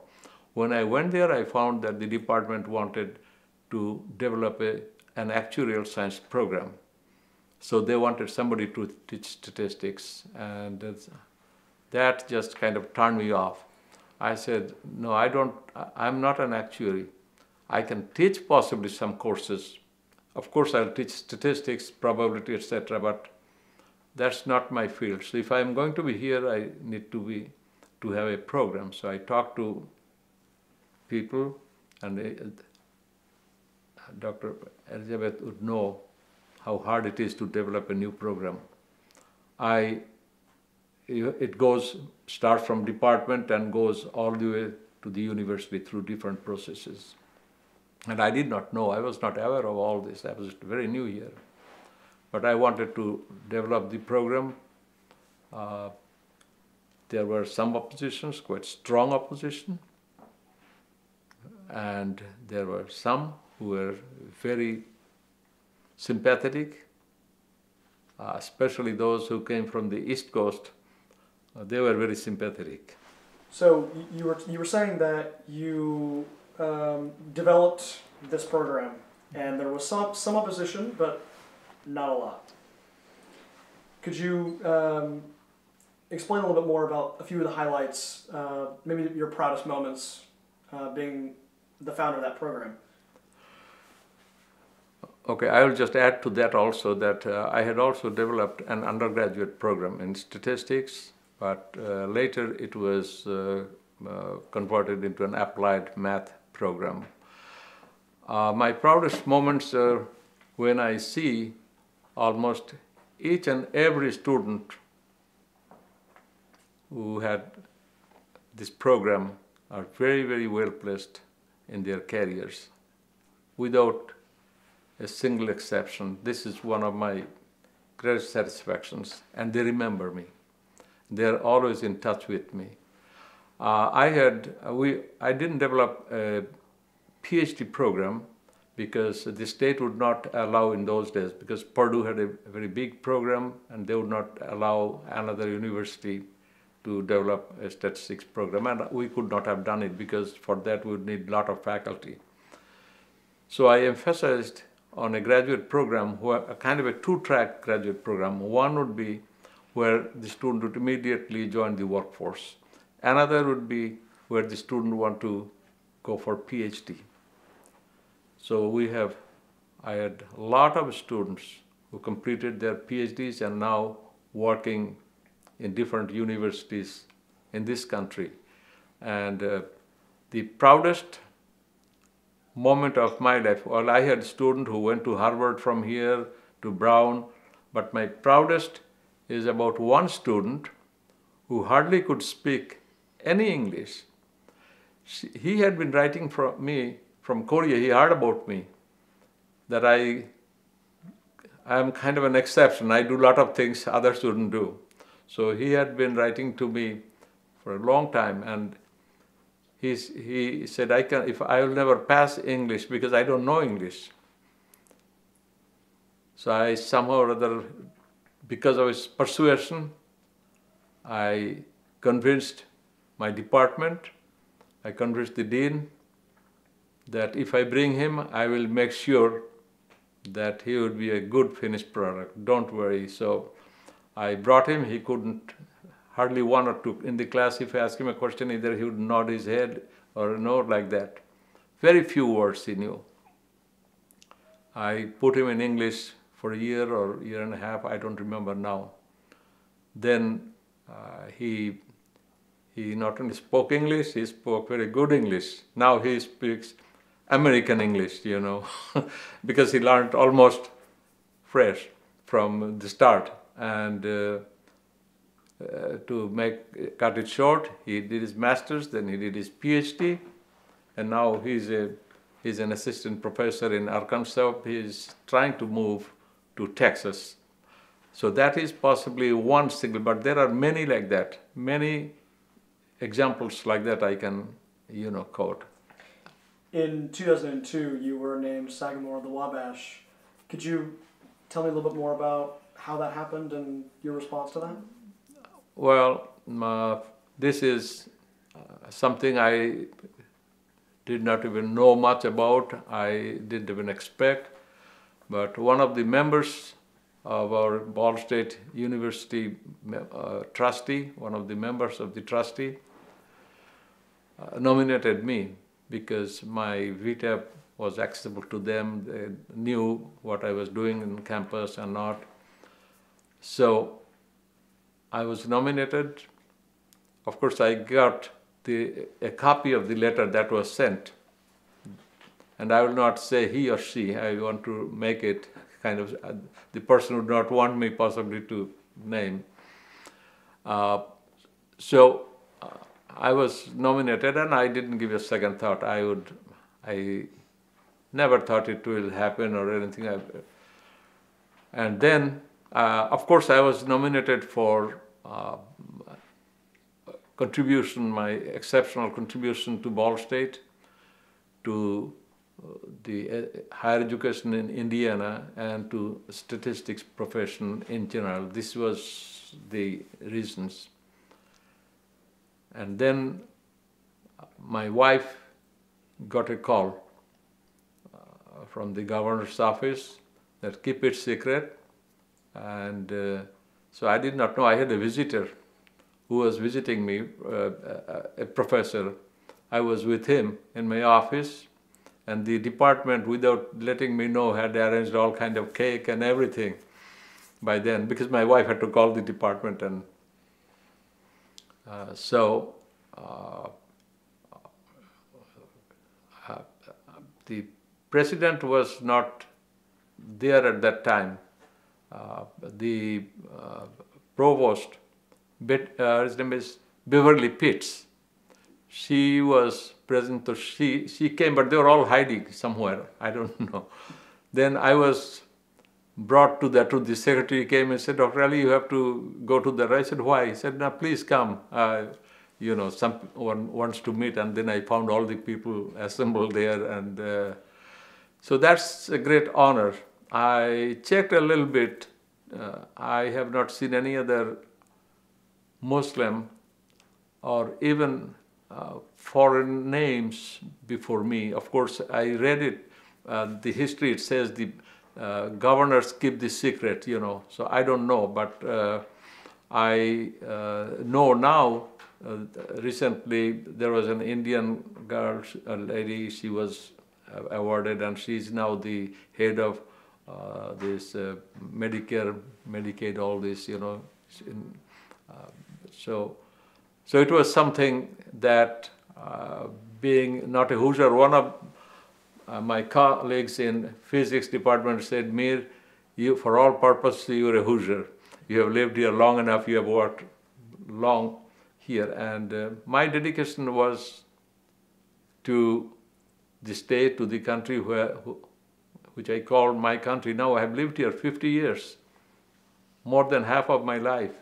So this is what I know, and I think people realize my sincerity, and I still stand for, the right thing. I don't, whoever, they know, many people would expect not all these things. I can show you some of the things that I have written to the president, all this, some angry letters I wrote.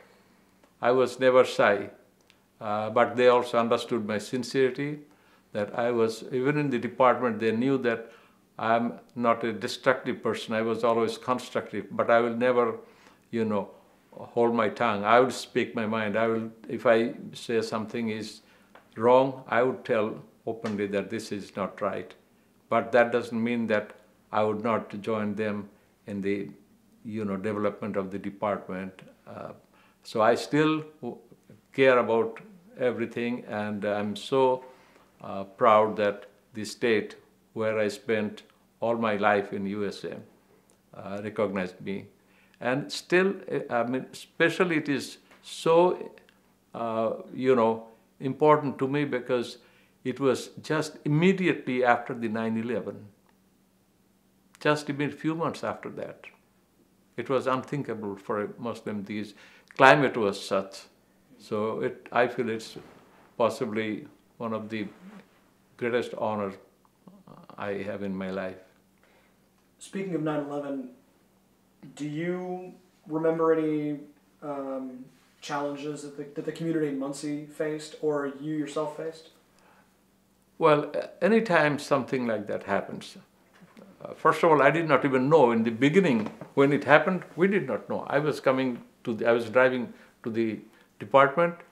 My daughter called me and said, "Dad, did you watch TV?" I said, "No. What is happening?" He said, "There is a big accident in New York. Some plane hit the World Trade Center."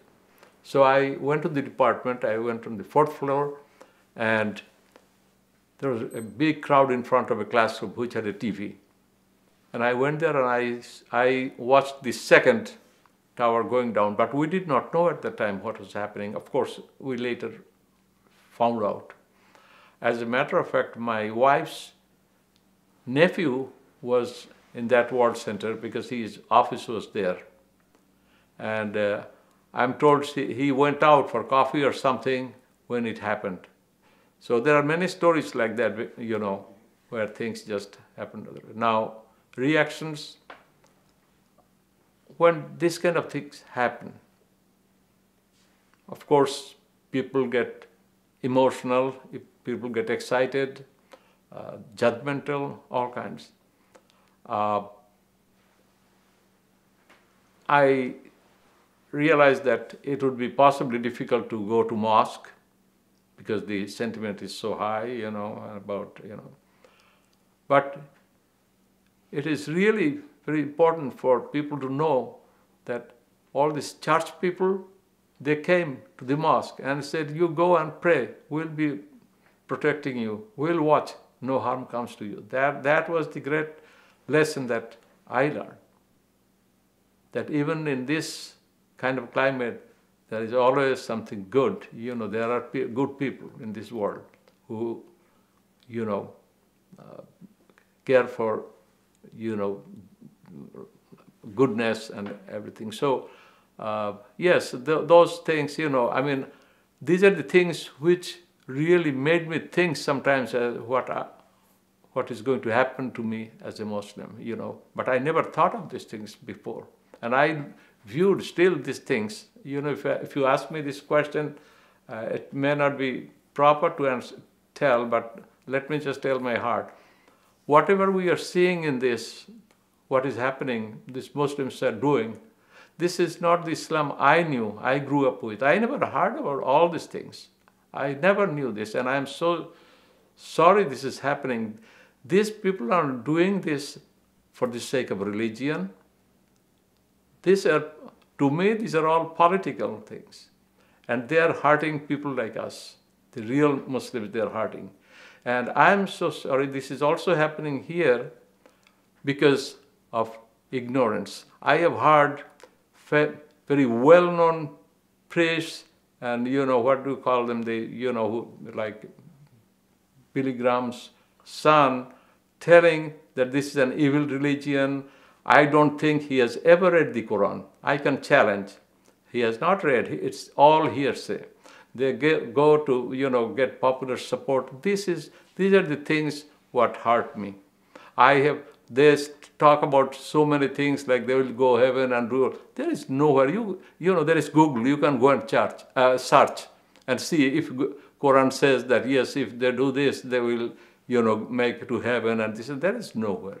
There is no verse saying this. So many things are coming from ignorance, for political reason, from unscrupulous politicians, religious people, ordinary people. And when I think we all know that if a lie is told 100 times, then that lie becomes a truth. And that's what is happening, unfortunately. And but I stay above all these things. I don't I'm not really concerned about that. I think there are good people in this country, lot of good people. I do not know yesterday, what happened in Carmel. Are you familiar with that? We had a mosque to be built, and it was approved. There were hundreds. My wife also went. I cannot go there for such a long time. So there are always people who would be, there are always two sides, but I think there are people who understand. And so I do not worry about my future, but I get a little bit emotional because now the card that I never want to play, like the religious card, it is coming into picture because of what is happening in the last 2 years.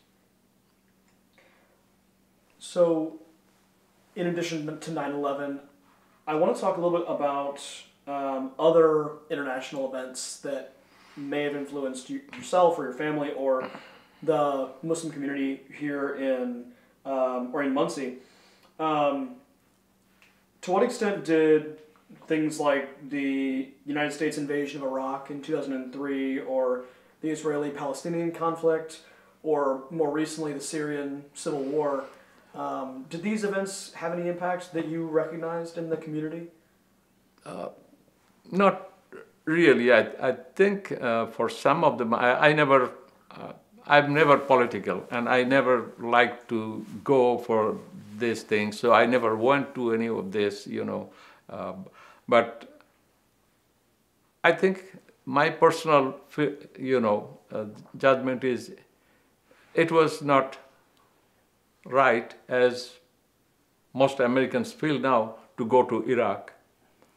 I think if we try to learn from history, war never solved any problem. You go back in time, it never, solved problems, and it created more problems for us now. So, yes, reaction was, at that time I did not know all the facts, so it was like, one Muslim country taking land from another, Iraq taking land from Kuwait and things like that. That's what created that problem. And then later, Iraq, I think, was also for this nuclear thing or something like that, and they found nuclear, all kinds of, but they ultimately found that there was nothing. So that's politics, and all I know is I have to live with those things, but I never wanted any war, whether it is between Palestinians and Israelis or what is happening in Syria. This is so complicated.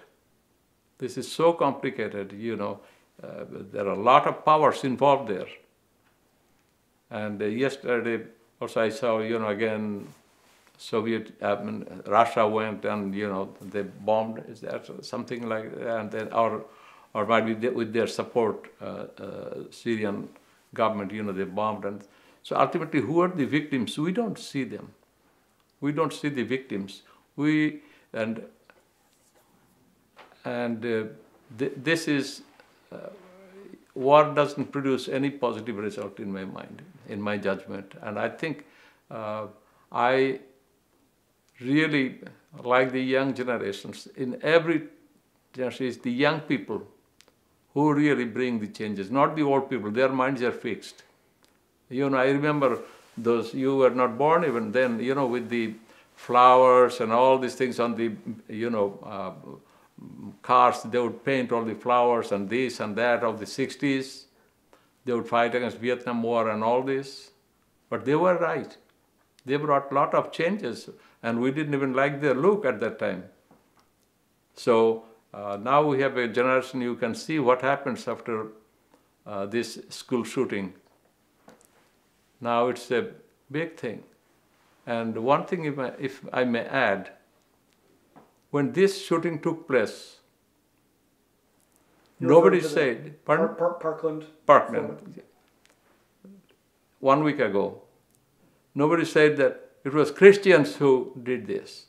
But if it would have been a one Muslim, then it would have been a Muslim thing. So this is labeling, and unfortunately, this is the time, and we have to live through that. I'm not a politician. I don't do politics. But these are facts. These are facts. How we label things, how we, advertise things. Do you think it's difficult for the Muslim community in the United States to equally share a collective grief when some people are, when a lot of Muslims are looked at as potential suspects or looked at suspiciously by the media or by other people? I think this is, again, these are questions. Not all Americans feel that way. There will be always some who would feel. Yes, I mean, realistically for some Muslims also it would be difficult. Of course, many may feel that I'm going to share this grief just to show, but it could be genuine. So it is a difficult issue. I really cannot tell, how that is perceived. But I think the people who count in my judgment, they would understand, the sincerity of the people who are grieving. Mm-hmm. I mean, people, and especially I would like to add, people here are all, Muslims here are all educated. You don't have one like third grader here, who came after third. They're all highly educated, and they understand, and their attitude is different. Maybe some may be a little bit more conservative than others, but if they see something sad happening to somebody within their community or outside, they would grieve the same way. I would not doubt at all about that. You seem to have had a very wide-ranging life, a lot of wonderful experiences. Can you trace your view of life back to any one person in growing up, maybe a parent or a mentor? Well, of course, my parents, but if I leave them alone, it's my older brother, or elder brother. I always look up to him. That's how I'm in statistics. He had a lot of contribution to my coming here to Canada and here. He had provided a lot of emotional support and everything. So he and we became very good friends. He was 7 years older than me, and he would not admit. I talked to him when we were older. He would even slap me if I couldn't do an addition right or something like that. He was very strict, like my mother. He was a very good student, and but he was very loving. He would take care of the whole family. He would, when my father was old, he would even, support. So he is something. He passed away, and when I retired, he was sick, very sick, and there was a conference. He came. He was really sick, but he still came. He gave a talk, and I cannot believe that he would come in that condition, with his health. He said that would be the last thing not to come, So he was, I admired him as a statistician. He was from the first batch of statistics from Dhaka University. He's one person I would really look up to. Other than my parents, I always look up to them. They were both unique parents, and I think I do not say that because to every kid, parents are unique. They have a lot of contributions. What are your hopes for the future? For yourself in the future, or your family, or the world? Well, I live in the present. I still try to publish. I publish. I do things. I in touch with my students, I'm with other researchers. I don't really, my life is like this. I live for a day. Some people would tell me, you don't have a single wrinkle, how come you're in your 80s? I said, there is a reason. Because when I go to bed at night, just practice this. When I go to bed, I try to think of one good thing, small or big, doesn't matter what I did. And if I find that I have even given a good advice to someone, then I sleep like a baby. And if I find that I couldn't do anything to any, that really makes me upset. So that's my life. I try to help people, and I always try to see goodness in people. Doesn't matter what their background, what their religion, and I think, you see, I have also a responsibility as a Muslim to the rest of the community, as I cannot expect everything from them. I have also some responsibility. I have weaknesses. I come with a lot of fixed ideas myself. So I cannot, put everything that goes wrong with me on others. I should learn how to take the blame myself or share. So life is like that. There is always differences. And I tell, as a statistician, God was the greatest statistician because he believed in differences, in all this, what we measure by standard deviation. If everything was identical, this would be some boring place to live. So it is. We have to live with this. In the future, I only feel, if you meant that, how I feel in terms of people, children, everything. It is all, I do not know about this culture, but when we were growing in my culture, my father would always say, oh, we were so good, so this, you people are turning like that. And I possibly repeated that same thing to my children. You will do the same thing to your children. So I think everything brings in something good, something bad, but we have to watch. And I always, I am a very optimistic person. I'm sure there will be a lot of good things that will be coming in the future, but with all this progress in technology, life would be also very difficult. I know when I was teaching, I always like to learn things, so I've been still very good with computers, this and that, and picture loading, picture this, that. I always, even if it's from a kid, I would learn.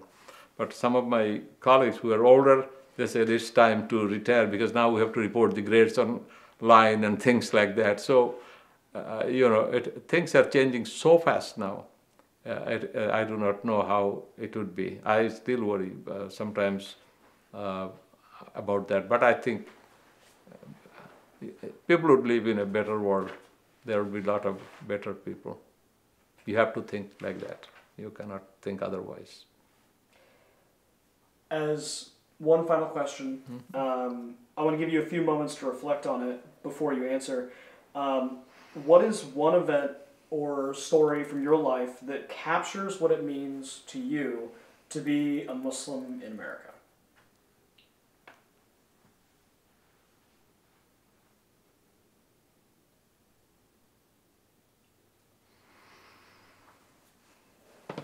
Okay. So before I answer, Muslim American or American Muslim,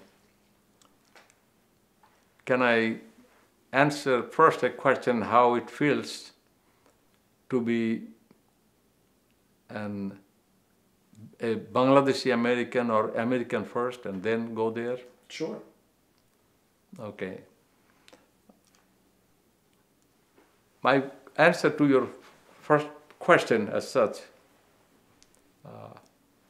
is very easy to answer, but I will just contribute a little bit. I go first.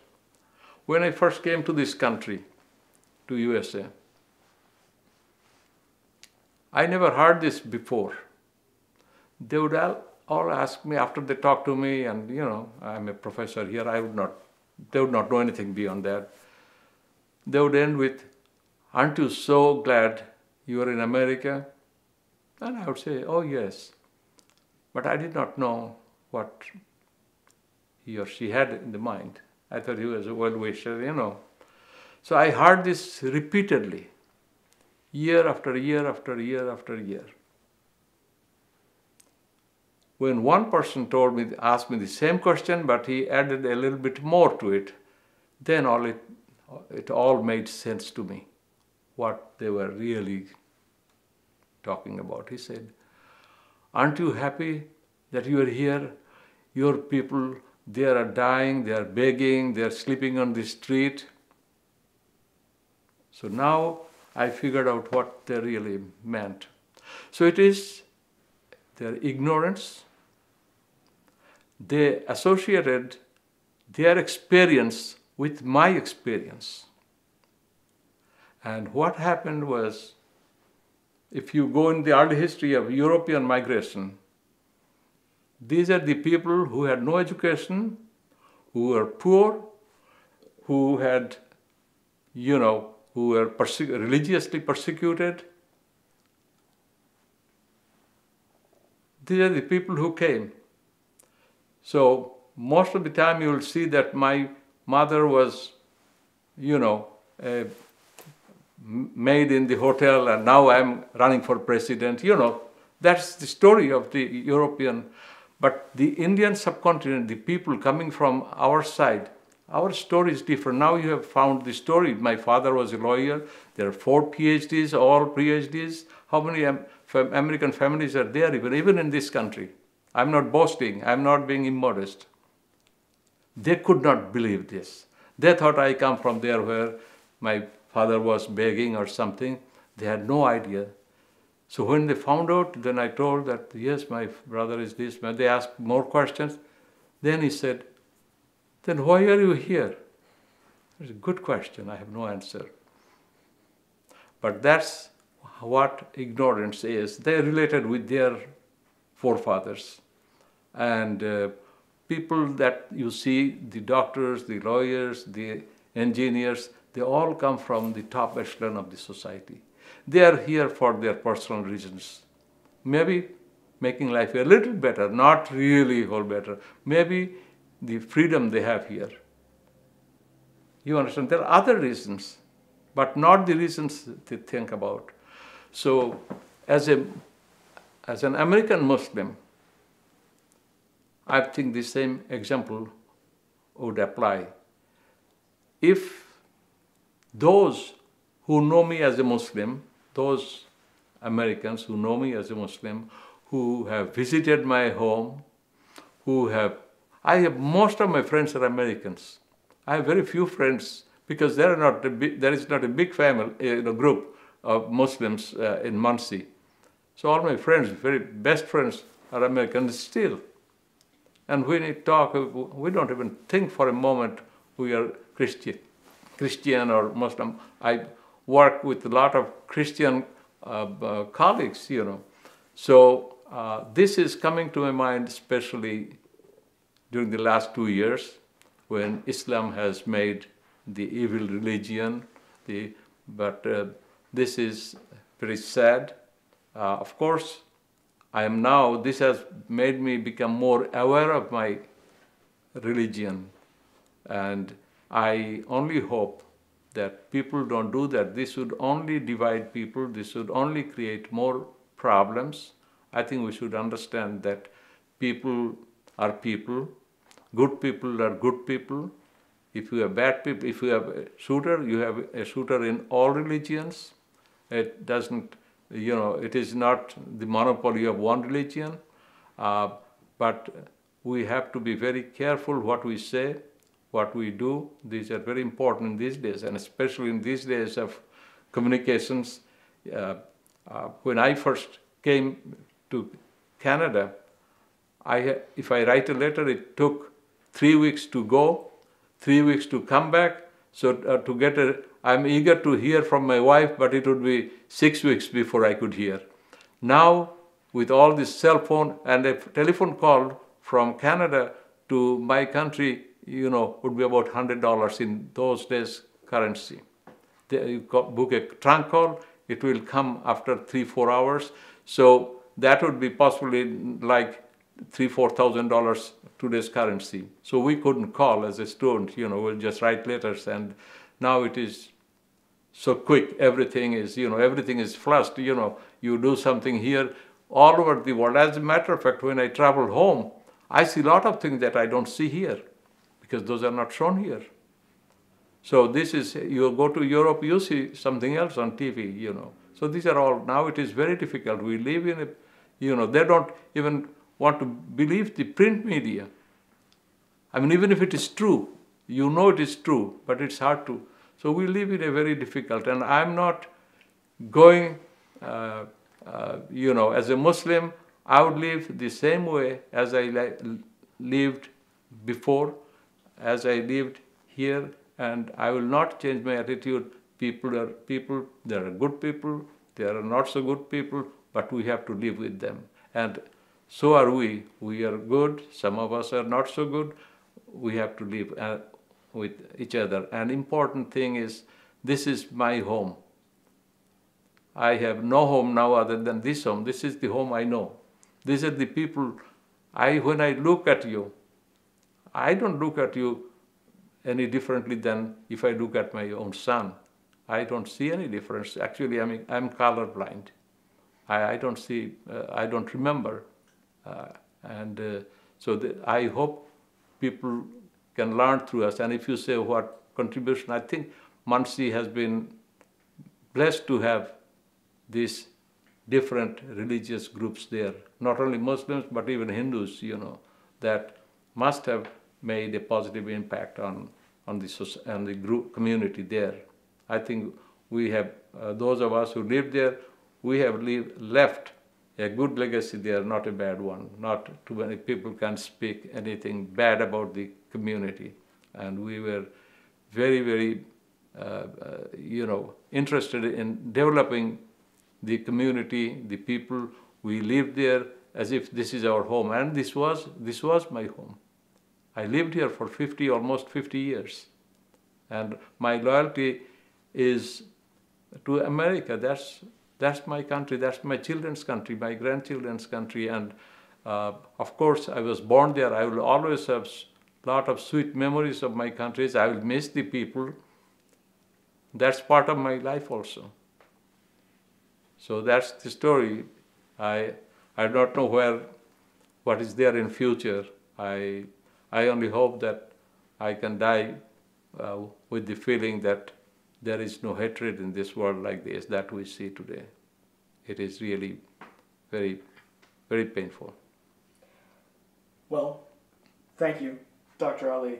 On behalf of the Virginia B. Ball Center Seminar, Muslims in Muncie, I want to thank you for sharing your story today. Thank you very much, Ben. This was my privilege, and thank you again.